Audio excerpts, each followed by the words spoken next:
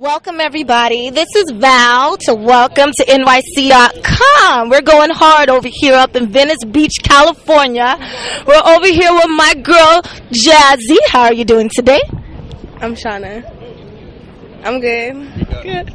That's great. So, from my understanding, you're from New York, right? Yes, I was born in Manhattan. I like that. I like New York people. So tell me about New York. What are, some of the places I can go to as a female, to enjoy myself with my girls, if I wanted to go out, or if, I wanted to, go party somewhere or something.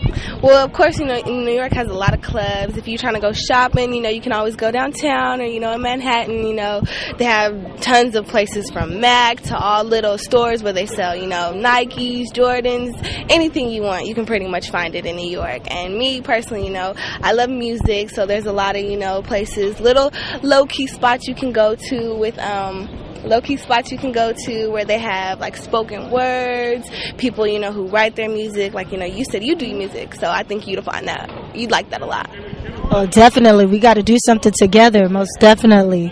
So do you like Sex in the City? Yes, I do. I like that show. It's pretty shy. That's cool. What about like the art schools and the dance schools and all those nice little entertainment schools for like the future people who are interested in getting into theater?